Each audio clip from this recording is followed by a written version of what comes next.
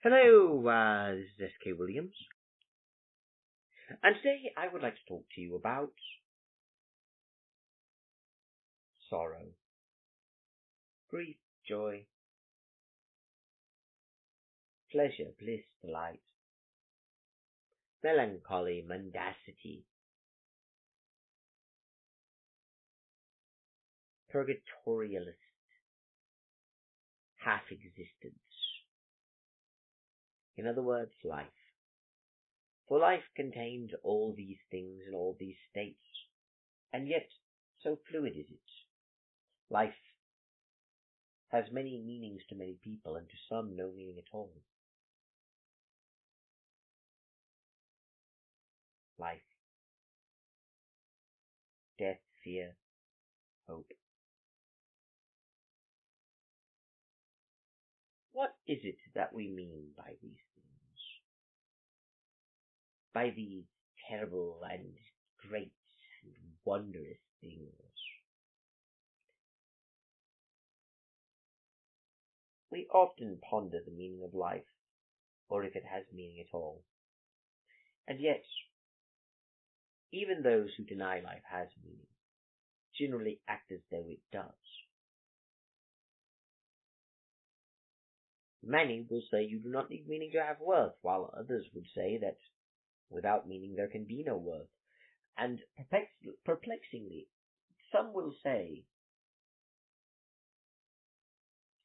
that life has no intrinsic meaning, but we can apply meaning and thereby give it worth. Others argue that there is intrinsic meaning. Some argue that that meaning was given by God, while others say simply by virtue of its own existence. But therein lies the rub. Does life have meaning? Do we have meaning?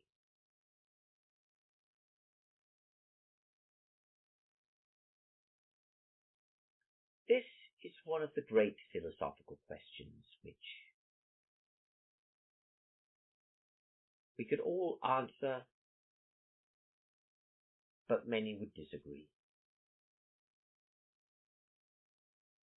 I'm not going to, therefore, attempt to answer it. Not in this video. Today's offering shall be short. I'm simply going to ask everyone else to consider the answer within themselves and ask, do you think your life has worth? Do you think your life has meaning? Do you think life in general has worth? Do you think life in general has meaning? And upon what do you base that meaning on? I shall take my leave of you now. As I said, this will be a short offering.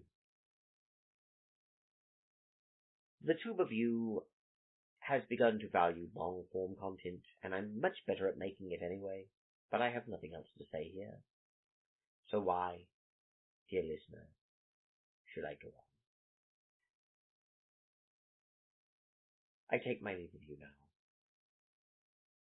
So thank you. God bless, and goodbye.